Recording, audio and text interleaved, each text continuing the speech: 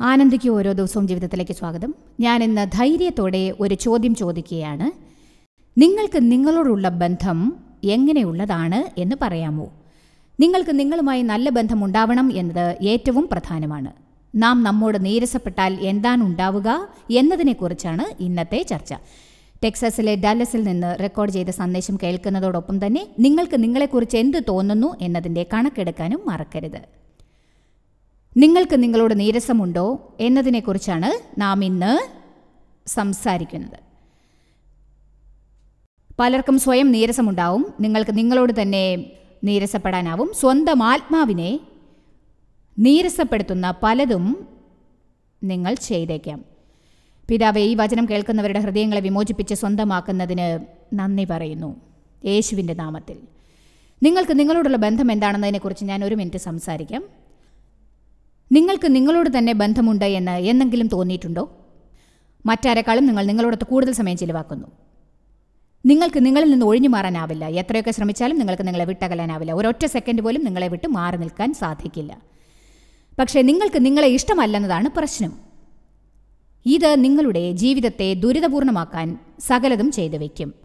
ഞാനിപ്പോൾ പറയാൻ പോകുന്ന ചില കാര്യങ്ങൾ എനിക്ക് തോന്നുന്നു നാം അത് ചെയ്യുകയാണെങ്കിൽ നമ്മുടെ സ്വന്തം ആത്മാവിനെ നീരസപ്പെടുത്തുകയും അത് മുഖേന നമ്മുടെ ഉള്ളിൽ പ്രശ്നങ്ങൾ സൃഷ്ടിക്കുകയും ചെയ്യുമെന്ന്.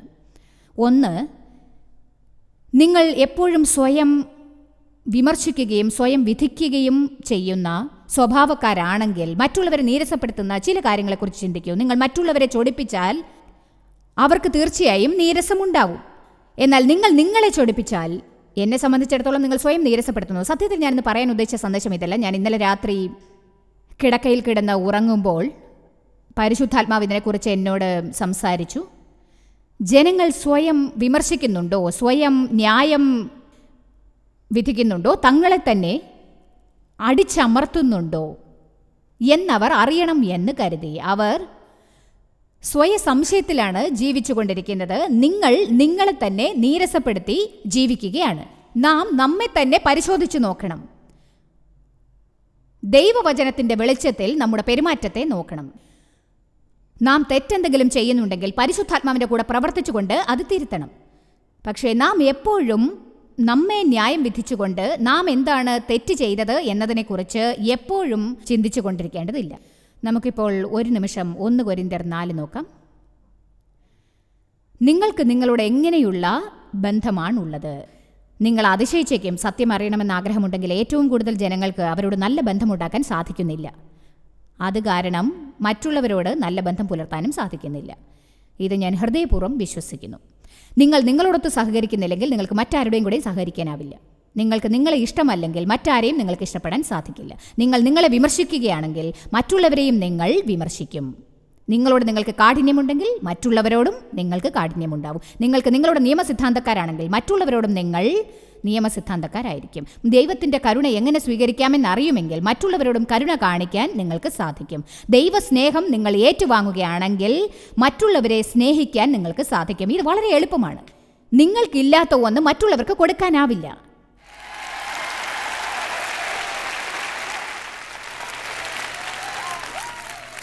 ഇവിടെ ഞാൻ വെള്ളം വെച്ചിരിക്കുന്നു. നിങ്ങൾക്ക് ദാഹിച്ചാൽ എനിക്ക് കുറച്ച് വെള്ളം തരാമോ എന്ന് ചോദിച്ചാൽ വെള്ളം ഉള്ളത് കൊണ്ട് ഞാനത് തരും. പക്ഷേ ഇവിടെ ഗ്ലാസ്സിൽ വെള്ളമില്ലെങ്കിൽ നിങ്ങൾക്ക് വെള്ളം തരാൻ സാധിക്കില്ല. ഞാൻ സ്നേഹത്തിൽ നടക്കാൻ ശ്രമിച്ചു. പക്ഷേ എന്തുകൊണ്ടാണ് എല്ലാവരോടും സംസാരിക്കാനാവാതെ കഠിന ഹൃദയത്തോടെ ഇരിക്കുന്നത് എന്നെനിക്ക് മനസ്സിലായില്ല. എനിക്ക് ഇഷ്ടമല്ലാത്തതുകൊണ്ടാണ് മറ്റുള്ളവരോട് നന്നായി പെരുമാറാനാവാത്തതെന്ന് വർഷങ്ങൾക്ക് മുൻപും ദൈവം എനിക്ക് വെളിപ്പെടുത്തി. നിങ്ങൾക്ക് നിങ്ങളോട് നേരായ ബന്ധമുണ്ടായിരിക്കേണ്ടതാണ്. നിങ്ങളെക്കുറിച്ച് എന്ത് വിധത്തിലുള്ള ചിന്തയാണ് നിങ്ങൾക്കുള്ളത്? നിങ്ങൾ ചെയ്യുന്ന ഓരോ ചെറിയ കാര്യങ്ങളെപ്പോലും നിങ്ങൾ വിമർശിക്കാറുണ്ടോ? അഥവാ നിങ്ങളിത് മനസ്സിലാക്കുമോ? അതായത്, ഞാൻ എത്തേണ്ടടുത്ത് എത്തിയിട്ടില്ല, പക്ഷേ പഴയ സ്ഥാനത്തല്ലാത്തതിന് നന്ദി ദൈവമേ. എനിക്കിനിയും കുറേ ദൂരത്ത് എത്തേണ്ടതുണ്ട്, പക്ഷെ ഞാൻ മുന്നേറിയിരിക്കുന്നു. ഇനിയും എത്ര ദൂരം പോകാനുണ്ടെന്നതിനെക്കുറിച്ച് നിരാശപ്പെടാതെ നാം എത്ര ദൂരം കടന്നു എന്നതിനെക്കുറിച്ച് സന്തോഷിച്ചുകൂടെ? ഇന്നെനിക്ക് ചില ഒച്ചപ്പാടുകൾ കേൾക്കണം. ഇതിനെക്കുറിച്ച് ചിന്തിക്കൂ. ദൈവം വിമർശകനല്ല. ദൈവത്തിന് വിമർശനത്തിൻ്റെ ആത്മാവില്ല. സാത്താന് വിമർശനത്തിൻ്റെ ആത്മാവുണ്ട്. ദൈവം നമ്മോട് എല്ലാറ്റിനും വിമർശിച്ചുകൊണ്ടിരിക്കരുത് എന്ന് പറയുമ്പോൾ നാം നമ്മെ വിമർശിക്കുന്നത് അവൻ എന്തെങ്കിലും ഇഷ്ടപ്പെടുമോ? എനിക്ക് തോന്നുന്നു ഏതെങ്കിലും വിധത്തിൽ മതപരമായ ആവേശം കാരണം ജനങ്ങൾ കരുതും എപ്പോഴും അവർ ചെയ്യുന്ന തെറ്റുകളെ കണ്ടുപിടിക്കുന്നത് അവരുടെ ജീവിതം പരിശുദ്ധമാവാൻ അവരെ സഹായിക്കും എന്ന്. ഞാൻ എപ്പോഴും ഞാൻ ചെയ്തിട്ടുള്ള തെറ്റുകളെപ്പറ്റി ചിന്തിക്കാറില്ല. ദൈവത്തിന് എൻ്റെ ജീവിതത്തിൽ എന്തെങ്കിലും നേരെയാക്കണമെങ്കിൽ അവനത് കൈകാര്യം ചെയ്യും എന്ന ഒരു പരിധിയിലാണ് ഞാൻ.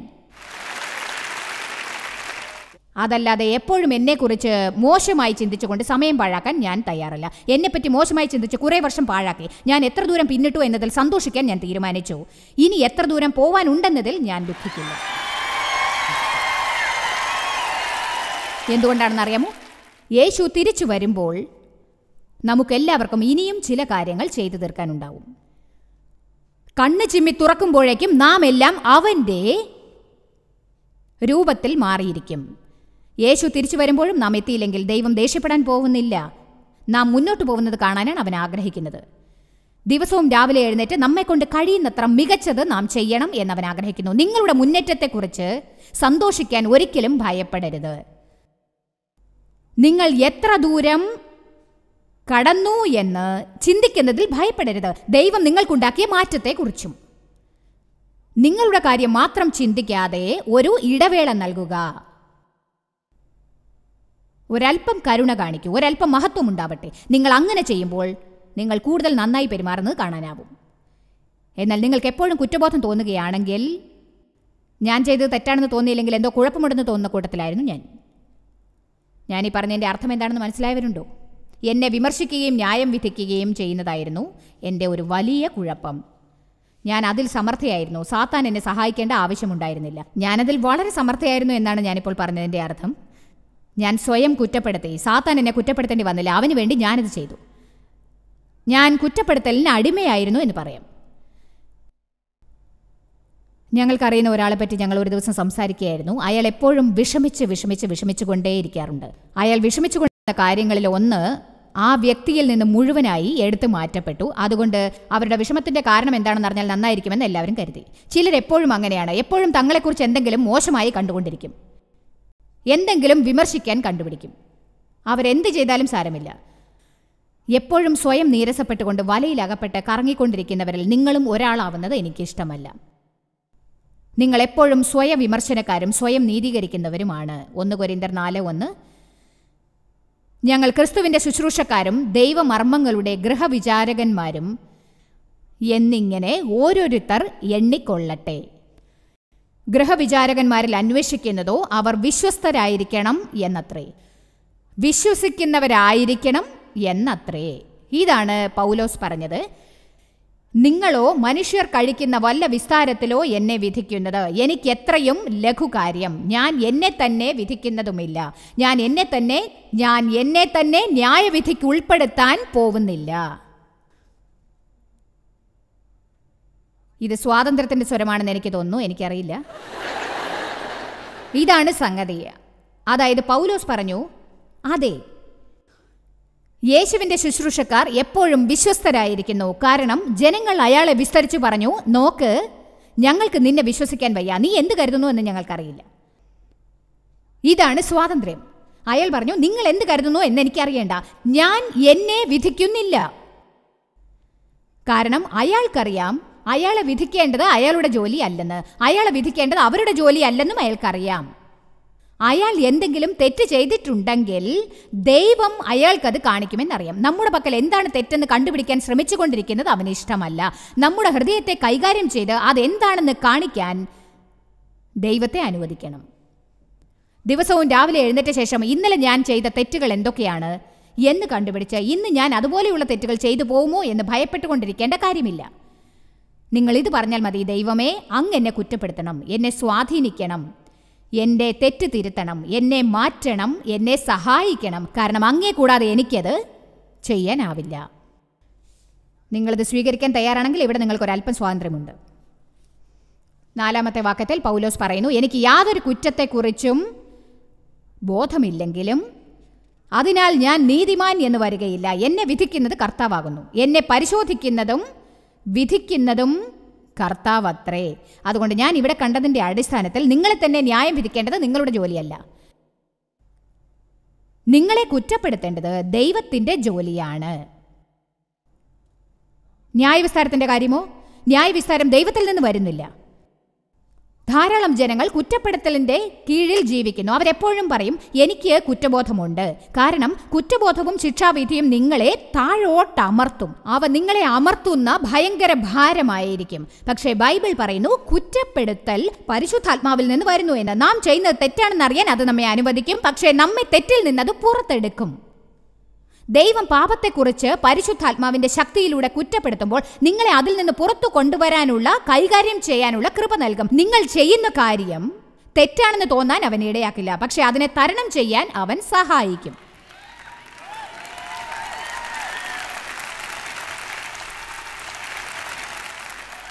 പക്ഷേ സാത്താൻ നിങ്ങൾക്ക് മോശമായ തോന്നലുണ്ടാക്കും. എനിക്ക് മോശമായി തോന്നുന്നു, ഞാൻ ഒന്നിനും കൊള്ളാത്തവനാണ്, എനിക്ക് മോശമായി തോന്നുന്നു. ഇത് നിങ്ങളെ എവിടെയും എത്തിക്കില്ല. കുറ്റബോധം ഒരു ചക്രത്തെ പോലെയാണ്. ഇതെങ്ങനെയാണെന്ന് വെച്ചാൽ, ഒരിക്കൽ ഇതിൽ പെട്ടുകഴിഞ്ഞാൽ അതിൽ നിന്ന് പുറത്തു വരാൻ കഴിയില്ല.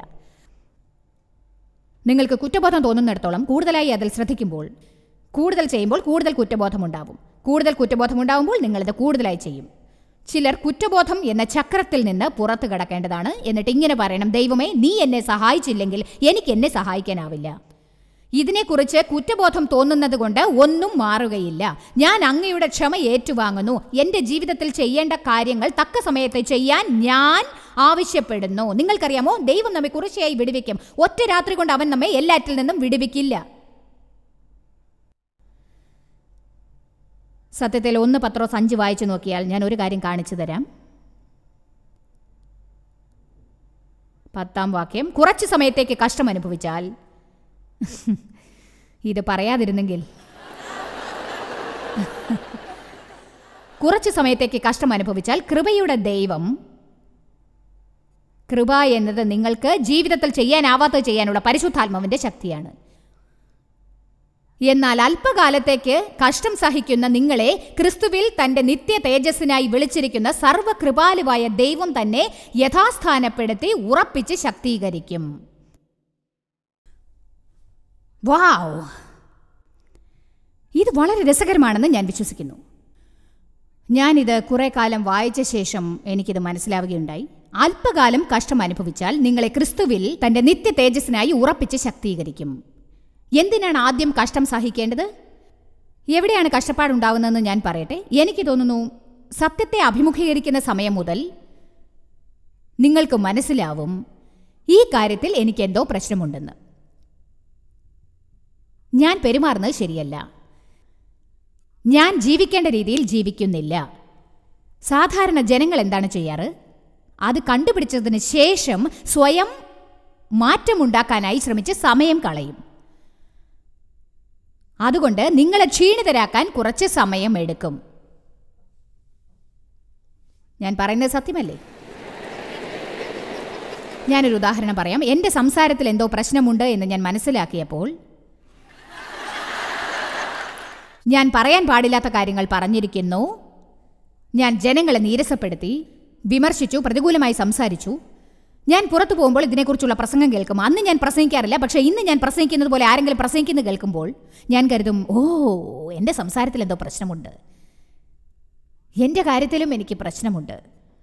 അങ്ങനെയായിരുന്നു ഞാൻ ജീവിച്ചിരുന്നത്. അതായത് ഞാൻ ഇങ്ങനെയായിരുന്നില്ല, ദൈവമേ എനിക്കിത് കാണിച്ചതിന് നന്ദി, എനിക്ക് അങ്ങയുടെ സഹായം വേണം, എനിക്ക് മാറണം, എനിക്ക് അങ്ങയുടെ ആഗ്രഹപ്രകാരം വേണം. പകരം ഞാൻ, ദൈവമേ എനിക്കെന്തോ പ്രശ്നമുണ്ട്. എപ്പോഴും എൻ്റെ കാര്യം, എന്നെപ്പോലെ മോശക്കാരാരുമില്ല.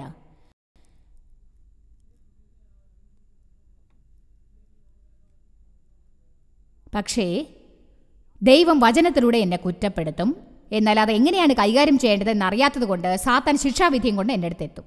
അപ്പോൾ ഞാൻ വീട്ടിൽ ചെന്നിട്ട് പറയും, ദൈവമേ സ്തോത്രം, ഞാൻ മാറാൻ പോവുകയാണ്. നാളെ ഞാൻ എന്തായാലും തെറ്റായിട്ടൊന്നും തന്നെ പറയില്ല. നാളെ ഞാൻ ഒരു വാക്ക് പോലും പറയില്ലെന്നത് സത്യമാണ്. അപ്പോൾ എനിക്ക് പ്രശ്നം ഉണ്ടാവില്ലല്ലോ. അങ്ങനെയല്ലേ ജഡം പെരുമാറാറുള്ളത്? അതിനെപ്പോഴും സമനില തെറ്റിയിരിക്കും. സമനില തെറ്റും. എന്നിട്ട് അടുത്ത ദിവസം ഞാൻ എഴുന്നേറ്റ് ഒന്നും തന്നെ സംസാരിക്കില്ല, വായ മൂടിയിരിക്കും. എന്നാൽ താമസിയാതെ വീട്ടിലുള്ളവരും കൂട്ടുകാരും പറയും, എന്താ പറ്റിയത്, എന്താണ് നിന്റെ പ്രശ്നം? ഞാൻ അപ്പോൾ കരുതും, ശരിയാണ്, ഞാൻ സംസാരിച്ചാൽ ഇവരെ സന്തോഷിപ്പിക്കാനാവില്ല, സംസാരിക്കാതിരുന്നാലും ഇവരെ സന്തോഷിപ്പിക്കാനാവില്ല. ആർക്കെങ്കിലും ഇത് പരിചയമുണ്ടോ? ഞാൻ എന്താണ് ചെയ്തത്? എന്നെ തന്നെ വിമോചിപ്പിക്കാൻ ശ്രമിച്ചുകൊണ്ടിരുന്നു. ഞാൻ എന്താണ് ചെയ്തത്? കഷ്ടം അനുഭവിച്ചു. ഇത് തന്നെയാണ് ഇവിടെ 1 പത്രോസിൽ പറഞ്ഞിരിക്കുന്നത് എന്നെനിക്ക് തോന്നുന്നു. ഒരല്പകാലം കഷ്ടങ്ങൾ സഹിച്ച ശേഷം എല്ലാറ്റിനും ഒടുവിൽ ഒരു സത്യം മനസ്സിലാക്കും: നിനക്കൊരിക്കലും നിന്നെ മാറ്റാനാവില്ല. ഞാൻ അതിനെക്കുറിച്ചുള്ള പല വചനങ്ങളും നിങ്ങൾക്ക് ബൈബിളിൽ കാണിച്ചു തരാം. നിങ്ങൾക്ക് നിങ്ങളെ മാറ്റാനാവില്ല. നിങ്ങൾക്ക് മറ്റുള്ളവരെയും മാറ്റാനാവില്ല. നിങ്ങൾക്ക് നിങ്ങളെ മാറ്റാനാവില്ല. പരിശുദ്ധാത്മാവിനോട് സഹകരിച്ച് നിങ്ങളെ തന്നെ ചിട്ടപ്പെടുത്താൻ സാധിക്കും. ചില കാര്യങ്ങൾ നിങ്ങൾക്ക് നിർത്തണമെന്ന് തോന്നിയാൽ നിർത്താൻ കഴിയും. എന്നാൽ നിങ്ങളുടെ ജീവിതത്തിലെ ചില കാര്യങ്ങൾ ദൈവത്തിന് മാത്രമേ നേരെയാക്കാൻ സാധിക്കുകയുള്ളൂ. അതുപോലെ ഹൃദയത്തിൻ്റെ കാര്യങ്ങളും ദൈവത്തിന് മാത്രമേ അവിടെ കടന്നു ചെന്ന് അതിലുള്ളതെല്ലാം പുറത്തെടുക്കാനാവൂ. ഞാൻ ചെയ്തുകൊണ്ടിരുന്ന പല കാര്യങ്ങളും അറിയുന്നത് അത് ചെയ്തു കഴിഞ്ഞായിരിക്കും എന്നതായിരുന്നു എൻ്റെ പ്രശ്നം. എന്നാൽ അത്തരം കാര്യങ്ങൾ ചെയ്യുന്നതിന് മുൻപ് അതിനെക്കുറിച്ച് കാണിച്ചു തന്ന് ദൈവം അത്തരം കാര്യങ്ങളെ ചിട്ടപ്പെടുത്താൻ സഹായിച്ചു. ഒടുവിൽ ഞാൻ തളർന്ന അവശയായപ്പോൾ ഇനി എന്നെക്കൊണ്ട് ഒന്നും സാധിക്കില്ലെന്ന് മനസ്സിലാക്കാൻ വർഷങ്ങളെടുത്തു. നിന്റെ ബലത്താലും ശക്തിയാലുമല്ല, എൻ്റെ ആത്മാവാലത്രേ എന്ന് കർത്താവ് പറയുന്നു. എപ്പോഴും ഞാൻ തികവുള്ളവളല്ല എന്ന് കോപത്തോടെ ഇരിക്കരുത് എന്ന് ഞാൻ പഠിച്ചു. ആരാധന യുദ്ധം ജയിക്കും. വിഷമിക്കാതിരിക്കൂ. യുദ്ധം നിങ്ങളുടേതല്ല, ദൈവത്തിൻ്റെതാണ്. ആരാധന യുദ്ധം ജയിക്കും. വിഷമിക്കാതിരിക്കൂ. യുദ്ധം നിങ്ങളുടേതല്ല, ദൈവത്തിൻ്റെതാണ്. അതേസമയം ഞാനിത് നിങ്ങൾക്ക് വേണ്ടി പറയുകയാണ്. നിങ്ങൾ എപ്പോഴും സ്വയം യുദ്ധം ചെയ്തുകൊണ്ടിരിക്കേണ്ടതില്ല. നിങ്ങൾ പറയണം: ദൈവമേ, ഞാൻ കുഴപ്പത്തിലാണ്, പക്ഷേ ഞാൻ നിന്റെ കുഴപ്പമാണ്. എന്നെ ആർക്കെങ്കിലും മാറ്റാനാവുമെങ്കിൽ അത് നിനക്ക് മാത്രമേ കഴിയൂ. ഞാൻ നിന്നിൽ ആശ്രയിക്കുന്നു, ഞാൻ നിന്നെ ചാരുന്നു, ഞാൻ നിന്നെ വിശ്വസിക്കുന്നു. അങ്ങനെയാണ് നിങ്ങൾ മാറാൻ പോകുന്നത്. നിങ്ങൾ ഒരല്പകാലം കഷ്ടങ്ങൾ സഹിച്ചാൽ കൃപയ്ക്ക് മാത്രമേ നിങ്ങൾ മാറ്റാൻ സാധിക്കൂ എന്നറിഞ്ഞു കഴിയുമ്പോൾ ദൈവത്തിൻ്റെ കൃപ നിങ്ങളെ മുഴുവനായി മാറ്റും. നിങ്ങൾ ആരാവണമോ അതാവാൻ അവൻ സഹായിക്കും. എന്തുകൊണ്ടാണ് ദൈവം നിങ്ങളെ അതിലേക്ക് നയിക്കുന്നത്? ഉത്തരം എളുപ്പമാണ്. കാരണം നാം മോചനം ഏറ്റുവാങ്ങുമ്പോൾ അത് എവിടെ നിന്നാണ് വന്നതെന്ന് നാം അറിയണമെന്ന് അവൻ ആഗ്രഹിക്കുന്നു. നാം സ്വയം ക്രെഡിറ്റ് എടുത്ത് എപ്പോഴും വിജയത്തിൻ്റെ പാഠങ്ങൾ മറ്റുള്ളവർക്ക് പഠിപ്പിച്ചുകൊണ്ടിരിക്കാതെ അവന് നാം നന്ദി അർപ്പിക്കണമെന്ന് അവൻ ആഗ്രഹിക്കുന്നു. എൻ്റെ പദ്ധതി പ്രകാരം നടക്ക്, നീ ഇങ്ങനെയല്ല പെരുമാറേണ്ടത്. അല്ല, ഞാൻ ഇന്ന് പറയുകയാണ്, ദൈവത്തിന് മാത്രമേ നിങ്ങളെ വിടുവിക്കാനാവൂ. എനിക്കതെങ്ങനെ അറിയാം? കാരണം ഞാനിത് ശ്രമിച്ചതാണ്. ഞാൻ പല വിധത്തിലും ശ്രമിച്ചു നോക്കിയെങ്കിലും അത് ഒന്നും ഫലിച്ചില്ല. ശക്തിയാലും ബലത്താലുമല്ല, ശക്തിയാലും ബലത്താലുമല്ല, പകരം എൻ്റെ ആത്മാവിനാൽ അത്രേ. എന്നെ കൂടാതെ നിനക്കൊന്നും ചെയ്യാൻ സാധിക്കില്ല, യേശു പറഞ്ഞു.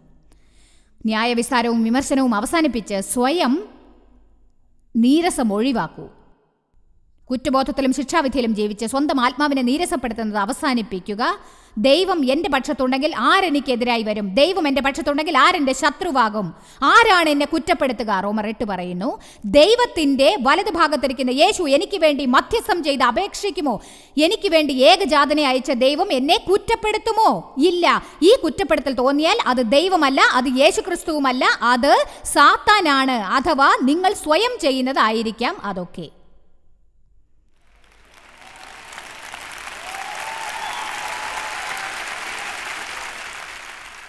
കുറ്റപ്പെടുത്തൽ കുറ്റബോധത്തിൽ നിന്ന് വ്യത്യസ്തമാണ്. പരിശുദ്ധാത്മാവ് നിങ്ങളെ കുറ്റപ്പെടുത്തുന്നു. ഞാൻ ഒരു കാര്യം പറയട്ടെ, നിങ്ങൾക്ക് പരിശുദ്ധാത്മാവ് മുഴുവനായി ലഭിച്ച ശേഷം അയവായിട്ടിരിക്കുന്ന എല്ലാ കാര്യങ്ങളും നിങ്ങൾ ശ്രദ്ധിക്കാൻ ആരംഭിക്കും. പണ്ടത്തെ പോലെ പോട്ടെ എന്ന് കരുതി കാര്യങ്ങളൊന്നും വിട്ടുവെക്കില്ല. ദൈവത്തിൽ ആഴമായി പോകുന്നിടത്തോളം ദൈവവചനത്തിന് നിരക്കാത്ത എന്തെങ്കിലും ചെറിയ കാര്യം ചെയ്താലും അതറിയും. എന്നാൽ അത് കുറ്റപ്പെടുത്തില്ല. നിങ്ങൾ ദൈവത്തോട് അനുകൂലിക്കണമെന്ന് അവൻ ആഗ്രഹിക്കുന്നു. നിങ്ങൾ ഇത് മാത്രം ചെയ്യണമെന്ന് അവൻ ആഗ്രഹിക്കുന്നു. ദൈവമേ, അങ്ങ് ശരിയാണ്, എൻ്റെ ജീവിതത്തിൽ ഇന്ന കാര്യം ശരിയല്ല, അങ്ങ് എന്നെ മാറ്റണമേ, അങ്ങ് എന്നെ മാറ്റുമെന്ന് ഞാൻ വിശ്വസിക്കുന്നു. ഞാൻ പറയുന്നത് മനസ്സിലാവുന്നുണ്ടോ? ദൈവത്തെ സന്തോഷിപ്പിക്കാൻ നാം എന്താണ് ചെയ്യേണ്ടത്? അവൻ അയച്ചവനിലും വിശ്വസിക്കുക. ദൈവത്തെ സന്തോഷിപ്പിക്കാൻ ഞാൻ എന്ത് ചെയ്യണം? വിശ്വസിക്കൂ. ജഡത്തിന്റെ പ്രവൃത്തികൾ അവനെ സന്തോഷിപ്പിക്കുന്നില്ല. അവനെ വിശ്വസിക്കുന്നത്, അവനിൽ പ്രത്യാശിക്കുന്നതും അവനിൽ ആശ്രയിക്കുന്നതും മുന്നേറ്റത്തിന് അവന് നന്ദി പറയുന്നതുമാണ് ഇഷ്ടം. ഞാനൊന്ന് പറയട്ടെ, ഞാൻ നന്ദിയുള്ളവളാണ്, കാരണം ദൈവം എന്നെ മാറ്റിയെന്ന് എനിക്കറിയാം. എൻ്റെ ഭർത്താവ് നന്ദിയുള്ളവനാണ്, കാരണം ദൈവം എന്നെ മാറ്റി എന്ന് അദ്ദേഹത്തിന് അറിയാം.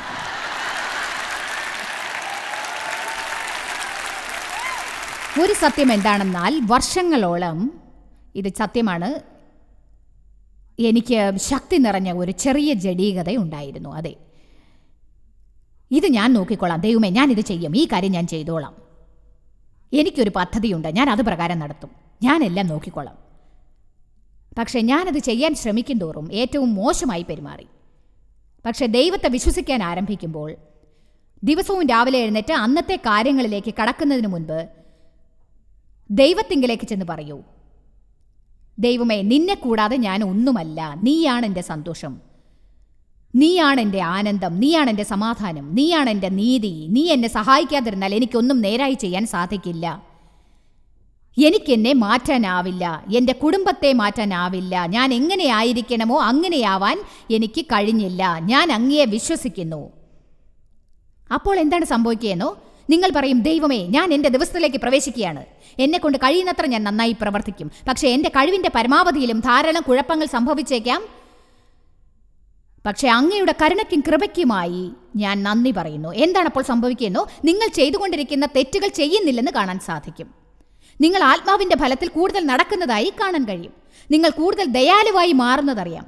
ദൈവത്തോട് കൂടുതൽ അടുക്കുന്നതായി കണ്ടുപിടിക്കും. അപ്പോൾ നിങ്ങൾക്ക് ഒന്നേ പറയാനാവൂ, നന്ദി യേശുവേ, നന്ദി യേശുവേ, കാരണം എല്ലാം അങ്ങാണ് ചെയ്യുന്നത്, ഞാൻ ഒന്നുമല്ലെന്നറിയുന്നു. ആമേൻ. ഇനി യാക്കോബ് 3 എടുക്കൂ. യാക്കോബ് 3-ാം അധ്യായം 1 മിനിറ്റ് എടുക്കൂ. ഞാൻ പറയുന്നത് എന്താണെന്ന് എത്ര പേർക്ക് മനസ്സിലായി? എങ്ങനെയാണ് നിങ്ങളെക്കുറിച്ചുള്ള തെറ്റായ മനോഭാവം നിങ്ങളെ നീരസപ്പെടുത്തുക? എങ്ങനെയാണ് നിങ്ങൾക്ക് നിങ്ങളോടൊത്ത് സഹകരിക്കാനാവുക എന്നറിയാമോ? ചിലർക്കത് ഉറപ്പല്ല, അതിനെക്കുറിച്ച് നിങ്ങൾ ചിന്തിച്ചിട്ടില്ല. ഇത് സത്യമാണ്. നമുക്ക് നമ്മോടൊരു ബന്ധമുണ്ട് എന്നതിനെക്കുറിച്ച് നാം ഒരിക്കലും ചിന്തിക്കുന്നതേയില്ല. നിങ്ങൾ നിങ്ങളോടൊത്ത് സഹകരിക്കേണ്ടതാണ്. നിങ്ങൾക്ക് നിങ്ങളോട് അനുയോജിക്കാൻ കഴിയുന്നില്ലെങ്കിൽ, ദൈവമേ, എനിക്കെന്നെ ഇഷ്ടമാണ്. ഇത് തമാശയായി തോന്നുമായിരിക്കാം, പക്ഷേ ഇത് പറയുന്നതിൽ ഞാൻ സന്തോഷിക്കുന്നു. കാരണം കുറേ കാലം ഞാൻ എന്നെ വെറുത്തു. ഇന്ന് ഞാൻ വിമോചിതയാണ്. എനിക്കെന്നെ ഇഷ്ടമാണ്. എൻ്റെ വ്യക്തിത്വം ഇഷ്ടമാണ്. എനിക്ക് എന്നോടൊത്ത് സമയം ചെലവാക്കാൻ ഇഷ്ടമാണ്. എല്ലാവരും എൻ്റെ വഴിയിൽ നിന്ന് മാറിയാൽ എനിക്ക് വീട്ടിൽ തനിച്ചിരിക്കാം, എന്നിട്ട് എൻ്റെ കൂടെ എനിക്ക് സമയം ചെലവാക്കാം.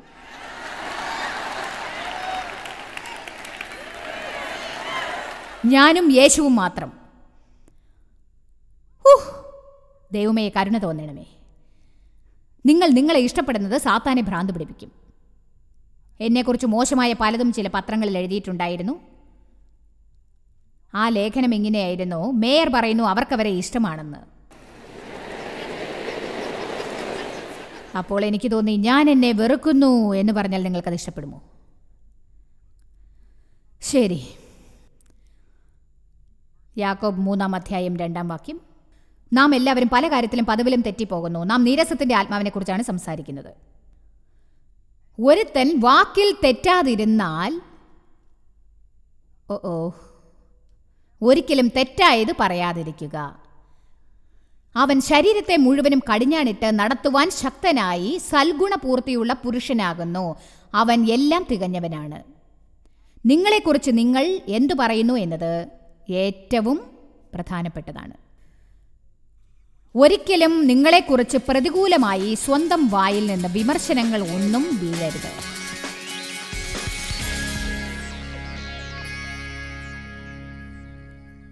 നിങ്ങൾക്കെതിരായി സംസാരിക്കുന്നത് കൊണ്ടും വിമർശിക്കുന്നത് കൊണ്ടും എങ്ങനെയാണ് നിങ്ങൾ സ്വയം നീരസപ്പെടുത്തുന്നത് എന്നതിനെക്കുറിച്ചാണ് നാം ഇന്ന് ചിന്തിച്ചത്. അതുകൊണ്ട് പരിശുദ്ധാത്മാവിൻ്റെ നേതൃത്വത്തെ പിന്തുടരുന്നത് എങ്ങനെയെന്ന് പഠിക്കാനും നിങ്ങളോട് ശരിയായ ബന്ധം സ്ഥാപിക്കാനും പ്രോത്സാഹിപ്പിക്കുന്നു. ഇന്ന് ഞങ്ങൾ സമർപ്പിക്കുന്ന പ്രോഡക്റ്റ് എല്ലാവർക്കും നന്മയുണ്ടാക്കത്തക്കതാണെന്ന് വിശ്വസിക്കുന്നു. കാരണം നമ്മുടെ എല്ലാവരുടെയും ജീവിതത്തിൽ ഈ പ്രശ്നമുണ്ട്. പലരും ഈ സമയത്ത് യാത്രകളിലായിരിക്കുമെന്നറിയാം. എന്നാൽ എൻ്റെ പ്രോഗ്രാം വിട്ടുപോകും എന്ന് കരുതേണ്ട ആവശ്യമില്ല. നിങ്ങൾ യാത്രയിലായിരിക്കുമ്പോഴും എൻ്റെ പ്രോഗ്രാം കാണാൻ സാധിക്കും. പോഡ്കാസ്റ്റ് ഡൗൺലോഡ് ചെയ്താൽ മാത്രം മതി.